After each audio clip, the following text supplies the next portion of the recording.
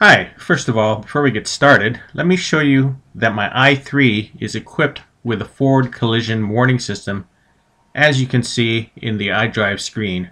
Right now it's set for early detection.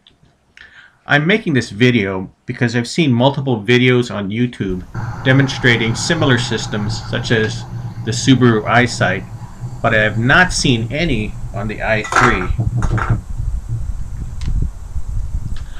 Although the user manual does not specifically say that the forward collision system will stop the car, it is not very clear. The BMW website also does not mention anything with that as to what this system does on the i3. So to begin, I'm doing this first run with the cruise control set to 20 miles per hour. Let's see what happens. I'm surprised that BMW is not highlighting this safety feature as many other vendors seem to be doing so.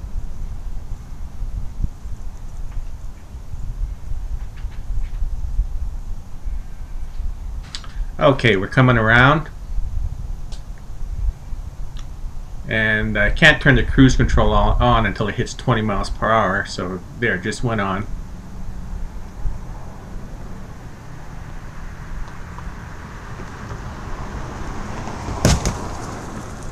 And that's a fail. Let's see that again in slow motion.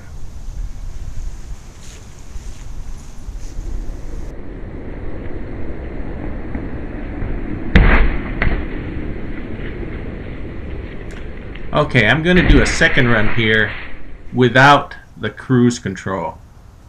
Let me say this as well. When I took this car for a test drive before I bought it, and after I purchased it, I had a session with the BMW Genius, and they did tell me that the forward collision system would stop the car, and that they've supposedly seen it working. I know I've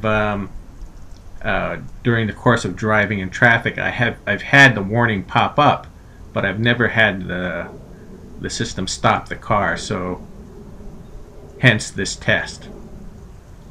So we're doing this without cruise control. And we're coming up on the... And that's another fail. So let's see that again.